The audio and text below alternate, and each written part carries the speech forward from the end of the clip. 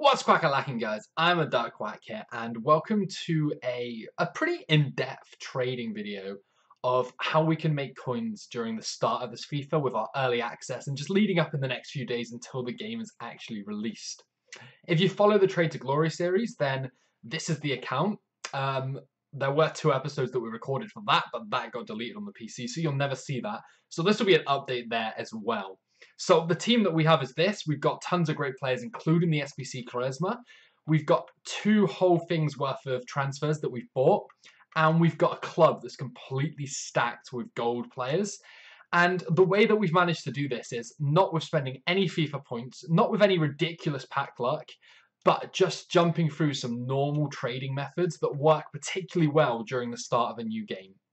So we're going to start off talking about squad builder challenges. Now, when you first come onto your FIFA, there's going to be one squad builder challenge that you can do. And the first one that's there is Let's Get Started. Now, Let's Get Started is a 3-part SBC, and all you have to do is just use the bronze players that you get when you start up the game to complete it. The first one needs 1 goalkeeper, the second one needs 3 players, and they can literally be any 3 in the correct position. And the third challenge requires 4 players, and you've just got to have 2 from the same nationality, and the other 2 have to be different. It's so simple. It gives you untradeable bronze packs, basically, but that's what we've got to do to unlock the rest of them. Secondly, you're going to want to jump off into the Kickoff SBC. Now, the Kickoff SBC, again, is a stupidly easy one. There's 3 parts to the challenge. You need a bronze squad for the first one, silver squad for the second one, and a gold squad for the third one. You should be able to complete the bronze one with pretty much just the players in your club. The silver one you can do now, or you can come back to when you pack a few more silver players. And the gold one, just use any league, pick any 11 players from that league that fit in. I'm not sure if there's any rares or not, but just choose one league, bid on them all for 300, 350 coins max, and you get a premium gold players pack for it. So you're guaranteed to make profit from that SBC. Once we've finished with that one, we want to jump into the Hybrid Leagues and Hybrid Nations part of the SBC. So if we start with the Hybrid Nations, for all of these challenges, you're going to need a different amount of nationalities included in the Squad Builder Challenge. So for the first 3, you can complete them without using any loyalty. So that means you don't need any pack pooled players or any players that you've played 10 games with. You need the first challenge, 4 different nationalities, the second challenge, 6 different nationalities, and the third challenge, 8 different nationalities. So this sounds a lot more complicated than it needs to be, and if we jump in here just to take a look, you can see them all in here. Now the quads one, the first one, you just need 4 like we mentioned before, maximum 3 from the same nation, and then your ratings and everything. And it's the same with all of them to a degree. The way you get around this and make it so easy to do, just pick one league, and then split up the nationalities. So for example, we go for Premier League here. We have 4 different nationalities being French, Spanish, English, and Welsh. And then we just build the squad. Simple. The same with this one. 6 nationalities. You can choose any league you want. Again, Premier League, Bundesliga, anything that's going to be the cheapest way to do it.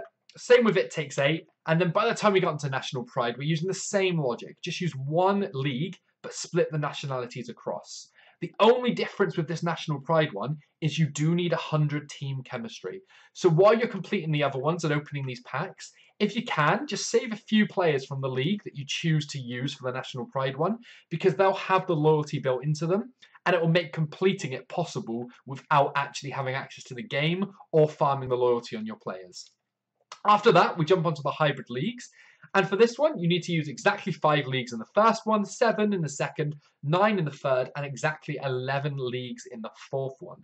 This is the same as the nationality one. The only difference is we just want to use the same nationality for all players in the teams and just change up the leagues. It's so simple to do. So for example, for the squad goals one, which is still on the biggest one, so you guys get what I mean, we'll use a full team of 11 players, all from, say, Brazil, and we'll just have 11 different leagues in there. That would complete that requirement. 6 rare players minimum, so you know that you've just got to spend a little bit more getting those. And again, we need 100 chemistry only on the third challenge. So the first 3 you can do without any loyalty. The last one, just make sure you keep 1 or 2 of those pack pooled players that you can slot into your club. I think you do need a position change on the hybrid nations on the last one. They use left wing back and right wing backs. So you might need to grab yourself a left back to left wing back and a right back to right wing back card, but they're cheap enough and they're not going to hurt the profit. The rewards you get for them, you get a 55k rare mega gold pack or whatever it's called for completing all 4 in each of them. So you can have 2 of those, 2 mega packs, just tons of packs from completing them. You're guaranteed to make profit as long as you're bidding and just spending the bare minimum that you have to on the cards that you need. You've also got the League SBCs. So as you can see, we completed the Super League one on this account. I'm not advising you do that now because prices have risen massively since we did it. But if you were to jump into it and have a look at the teams, stuff like Galatasaray that returns a Prime Electrum Players pack, a Premium Gold Players pack for Fenerbahce, and I think there was 1 or 2 more in here. Just look for ones that have got a Galatasaray. I mentioned Galatasaray. Besiktas, sorry. That was the other one I was thinking of. Look through them. Find ones that have decent rewards. Build a concept team. Work out how much it's going to cost you to actually complete it. And then just complete it if you can make profit on it. You know what these packs involve. So just work out what the worst case scenario of discarding the whole pack would be. And then try and complete it for the same kind of cost. You've got a very similar thing with the second league here. But based on what I've seen, this one seems to be a bit more inflated. We've completed 1 of them, and the rest of them that have the decent packs attached, double check the prices, but they were a bit expensive when I had a look at those. The final one to have a look at would be the League and Nation hybrid.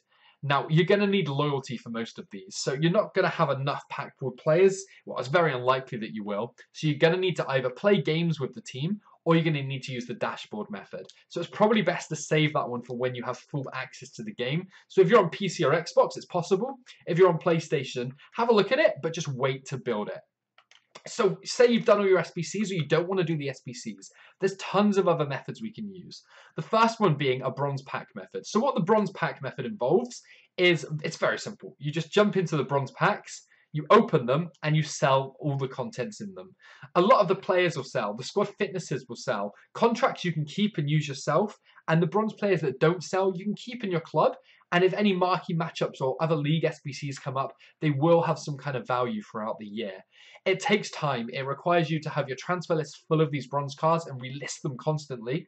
But bronze pack method is a fantastic way to earn coins. Probably not quite as effective in the early stages of FIFA as it is a little bit later on.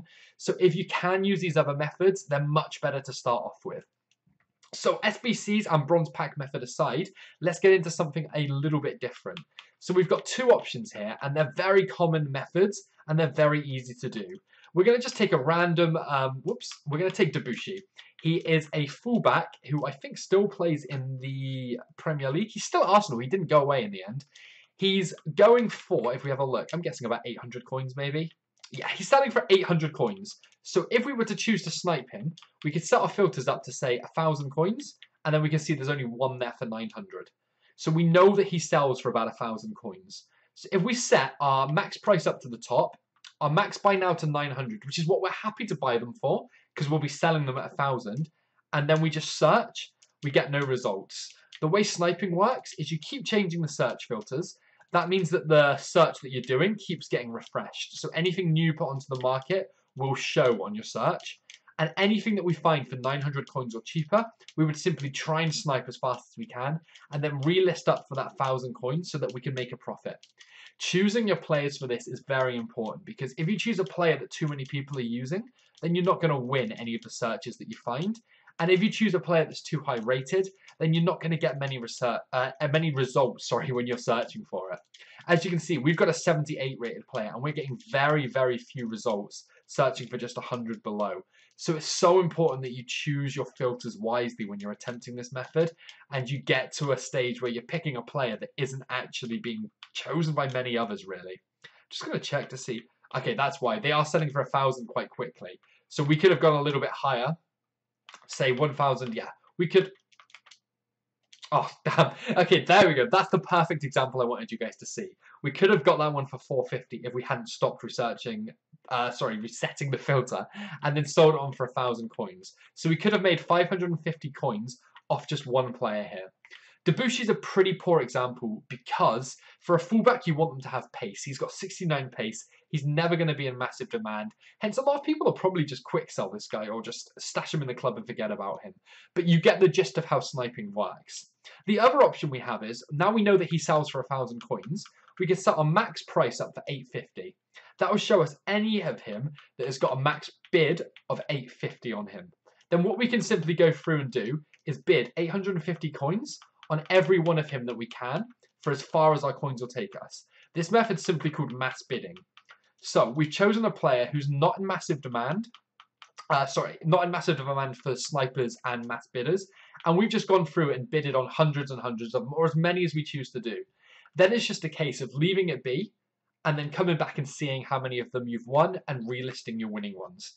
If you're using this method, it's an awful idea to just say use Debussy. What you want to make sure that you've got is multiple players that you're searching for. So say Debussy's one of them, we'd go on there, bid on a bunch of those. Then we jump over and we change the player up to say John Stones, and we go through and bid on all of those that we can afford. Then we change the player up again to another one, and we keep rinsing and repeating until we got to a stage where we could come onto our transfer list here, check how many of them we've won, list those up, and then start it again with Debussy from the start again. As you can see, we've been outbid on 2 of them already. 1,000 coins here and 900 coins here. So we know he sells for 1,000, so we could happily bid 900 coins on each of them and guarantee that we still make a profit. But I'm just using it as an example, so you guys can work out the little bits and bobs that you want to change on there. So during the start of FIFA, we've got those 4 key methods already. We've got the squad builder challenges, the bronze pack method, sniping players, and mass bidding on players. One final thing that I want to show you guys that has been stupidly effective for myself is these league SBCs. And I'm not talking about completing them, but I'm talking about finding some value within them. So if we have a quick look at, just to show you guys what I mean, the Super League here. And the first team is called Akhisaraspor or something like that. So let me just jump into a squad and just show you the value of what I mean. So when you complete one of these teams, you need 11 players from that team filling each of the positions. If we jump onto Super League here, there we go, export, concept players, and we search for centre-backs. Now we know that these teams have at least 2 centre-backs. This team in particular has 2 slots where they need the centre-back role filled. If we have a quick look here, you can see that they only have 2 centre-backs. That's absolutely incredible for us because now we know that when people complete this, they're going to need to use at least one of these players. If we have a look on the transfer market, the cheapest one for this guy is currently 2,400, and the cheapest one for the second guy is currently about 3,500. So we're looking at about 2,000 to 4,000 coins between them. It's always worth having a list of these players that you can cycle through over and over again, just double checking, sniping them, picking them up. We did this quite early on, as you can see. We picked them up for 200 coins here. We got him as a first owner. This guy cost us 650. This guy cost us 250. So we're looking at about 2,000 to 3,000 coins profit on each of these cards that we've picked up here. And it's exactly the same thing you guys can do. Just look through the teams, find players that are distinctively needed for each position on the squad, and then just go through and pick them up on bids. We're making about 2,000 to 3,000 coins for each player. I'm showing you this because it's been so effective. Now, the players I showed you aren't necessarily going to work, because if a load of people watch this video and they try using those same players, then none of us are going to win them. That's why doing your own research is so important. Have a look through the team. Find situations where they have a position that only one player can fill. Maybe it's a left back and they've only got one left back. Maybe it's a striker and they've only got one striker, or 2 strikers in a 2-striker formation. Use your brain, use your research, do it all, and you will find potential profit within this method. You can even snipe these players if you want. Set your filters up like we did before and just keep refreshing till you find one. We picked a couple of this guy up. He's a left back. He's the only left back available for Antalasa support, or however you pronounce it. We got him for 300 coins. We sold him for 10,000 coins. The next day, we had a look on the market and we won this guy on a bid for about 3,500 coins. Now, I knew he would sell for about 10,000 coins normally, so we picked him up for 3,500. I listed them about 4 times for between 8,000 and 10,000. He wasn't selling, so I just thought, okay, fine, I'll sell him for 6,200, take 2,500 coin profit and be happy with that. It's just rinse and repeat with these methods. These are definitely the strongest ways to start collecting your coins and growing those coin totals before release. These are the ones that have worked the best for me. The last one we're going to have a look at is just the general increase in prices with players as it gets nearer to release. So I'm going to use an example here, and we are going to go on to Firmino. So Firmino is someone that we got on our reward packs on pretty much the first evening, I think it was, when FIFA was released. He was selling for about 10,000 coins, and I decided to keep him simply because I wanted to use him in my squad. Now, if we're having a look down this list here, the cheapest one now is about 19,000. That's a huge increase in just a couple of days.